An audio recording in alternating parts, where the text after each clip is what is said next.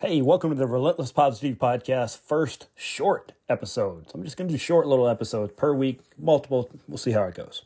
This is the first one. So I'm going to call this one Me and DDP Cause a Ruckus at the Coffee Shop.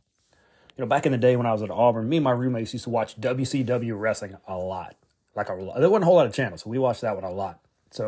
And because the real education you get at college, it occurs outside the classroom. Most of you know that. And my favorite wrestler back in the day was Diamond Dallas Page, or DDP for short. You may know him now as the guy behind the DDP yoga exercise videos, and he does have some really awesome success stories, and one of them went super viral, so you probably heard of one of them. So I got on board, man. I have to admit, I bought one of his workout videos. You know, I figured I owed him for all the hours of wrestling entertainment he gave me, okay?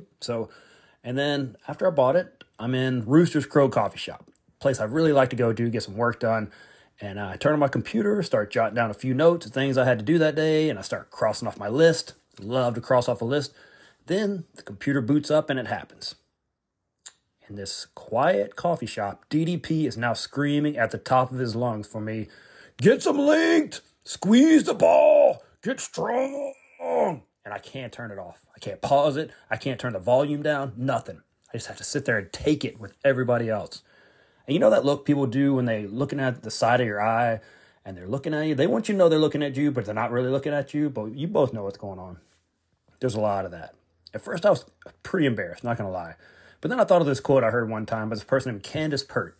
If you're being run out of town, you get in front of the crowd and make it look like a parade. So I decided to own it and embrace it. I actually really liked the videos. There, I said it. You heard me. So don't let anyone shame you or talk down to you about the way you choose to move your body. I see posts from really fit people talking down to people for certain exercises or classes that they do. What the what? It makes no sense. It really doesn't. If you have found a way to move your body, stay active, and you really enjoy it, guess what? You've won. That's right. You're doing it. And that's my hope for everyone I come across. If it's not my classes, cool with me. Let's find what speaks to you. It's out there, I'm telling you. If you haven't found it yet, don't give up. And if it's better, if you find a variety of things to do anyway.